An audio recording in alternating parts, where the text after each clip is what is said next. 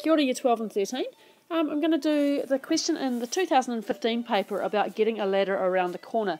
Now, from students I talked to who did last year's paper, this was probably their least favourite of all of the questions. It's a variation on an old classic, and as usual, getting started is the hardest part. So let's give it a go.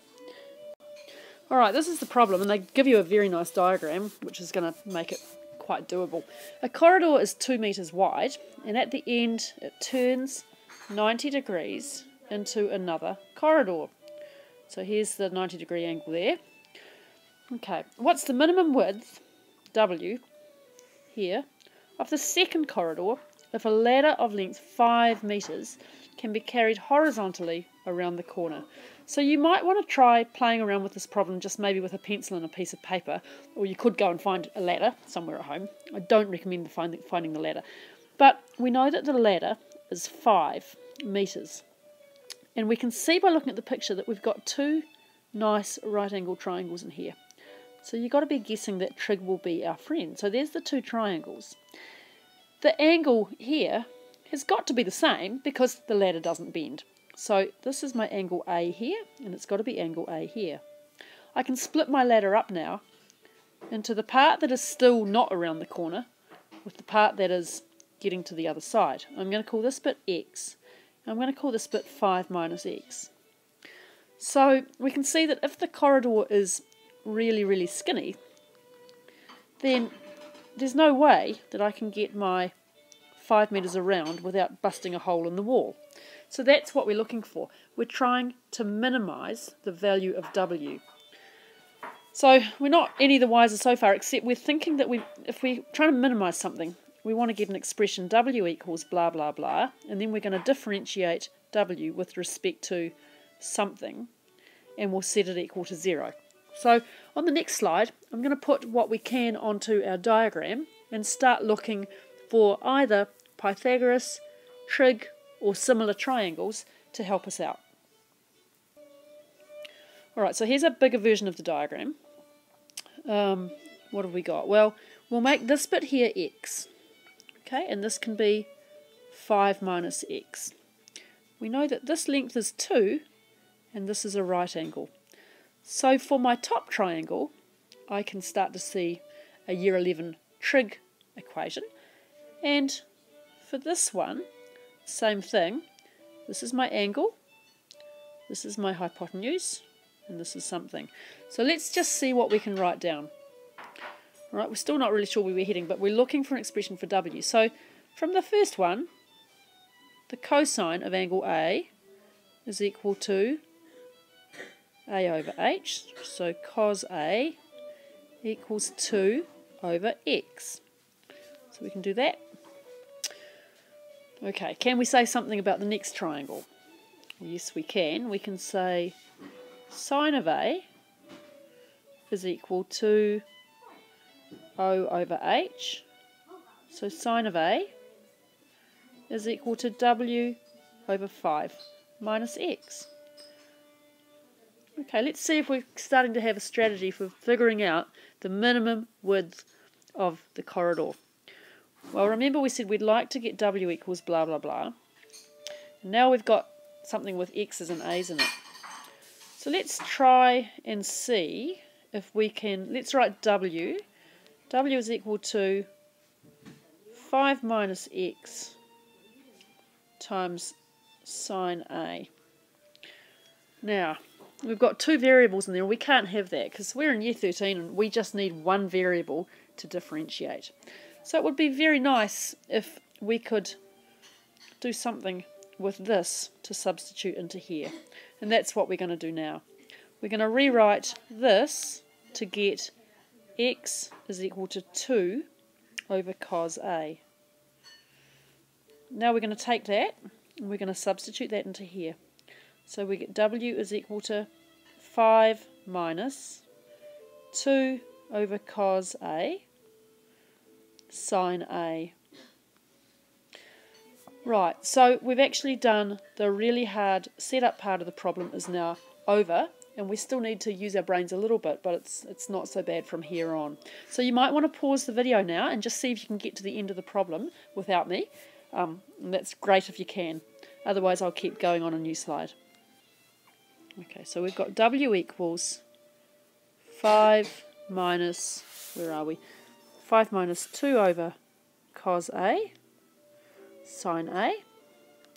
I'm going to expand that. W is equal to 5 sine A minus 2 sine A over cos A. So the width of the corridor is equal to 5 sine A minus 2 tan A. Right, as we vary the angle, we'll get a different corridor width. If we want to minimise the width, we're going to have dW by dA is equal to 5 cosine A minus 2 sec squared A. So we want that to be equal to 0 for a min or max. Let's take a look. Okay, new slide I think. So 5 cos A minus 2 sec squared A equals 0. Doesn't look very nice until we remember what sec is. So 5 cos A minus 2 over cos squared A equals 0. Multiply everything through by cos squared and we get 5 cos cubed A minus 2 equals 0. So we should be starting to get a little bit excited at this point because we've got cos cubed of A now is equal to 2/5 or 0.4 for all you decimal fans. So cos of A is going to equal 0.4, the cube root of 0.4. Right, get your calculator and do that, and you should find, what do we get for that? I've got that written down. So that gives us 0.7368. So that's the cosine. Right, next step is to find the angle. We've got the cosine, we need to get the inverse of the cosine. Okay, so cos A equals 0.7368.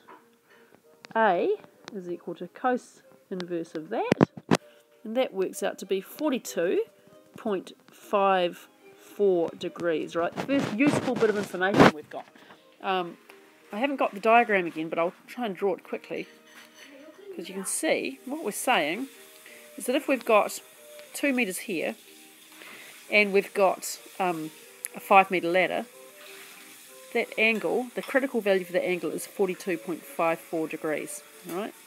So if we have the angle of 42.54 degrees, that means that this bit plus this bit are going to get around the corner without making a hole in the wall. Now we just have to use that angle and say if the angle is 42.54 there, what's this and what's this? So we're going to do some substituting back. That's A. What was X? Well, X was equal to 2 over cos A. So X is equal to 2 over 0.7368, which works out to be 2.7144. Right, so now we're getting the 2 bits of my ladder. The first bit up here, if we want that width to be as narrow as possible, will be just over half, 2.7144, and this leftover bit down here will be 5 minus that. So we don't actually need to work that out, but we can. So that's going to be 2.2 something, 2.2856, I think. So what's W? Well, W was equal to 5 minus X sine A. Oh, sorry, of course, we do need that. Right, so this bit here is the 5 minus X. Right, new slide again. W equals 5 minus X sine A. So that was my 2.28566, so my shorter bit of ladder, times sine of something. What was my angle? Sine of 42.54 degrees.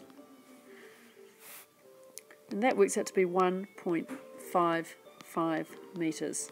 So there you go. So really the worst bit is setting it up and seeing that I've got these two triangles here. That really is a triangle. This is my angle A. This is the same one. And then off we go with what is really, the first bit is really year 11 trig. There's nothing worse than that. Okay, and then the next bit is to link it back and say, how does W link in, and substitute. Alright, if you've got questions on that, send me an email. People who are doing scholarship, you might want to Google some other teachers' explanations of this, because there are some different ways to think about it. The other classic that comes up is where you're not given the length of the ladder, and you're given a corridor structure, and you're asked the other way around, what's the longest ladder that you can get through the corner. Okay, and Delta has got this problem in one of the extension exercises, right? So even though this is almost sure not to turn up in this year's exam now, it's still really good practice for an optimization problem. Thanks for watching.